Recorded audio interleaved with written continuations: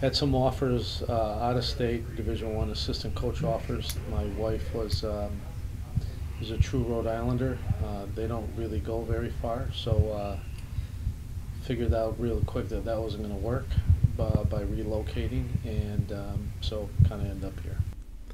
Joe Augustine is entering his 30th season as the URI men's hockey team head coach.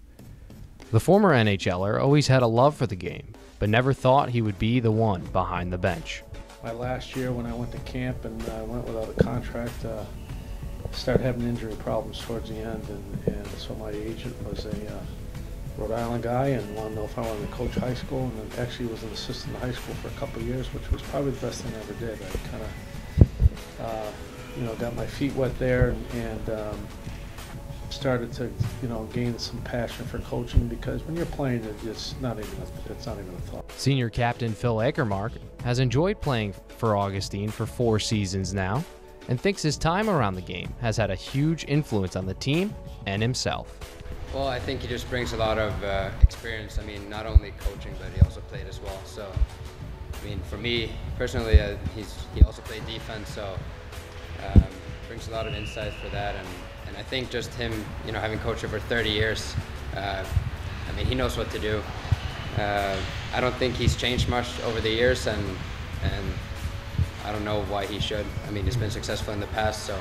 Augustine, who won a national championship and 2 League Coach of the Year awards, clinched 600 career wins last season with the team. But he'd be the first to tell you that it was not a one-man effort.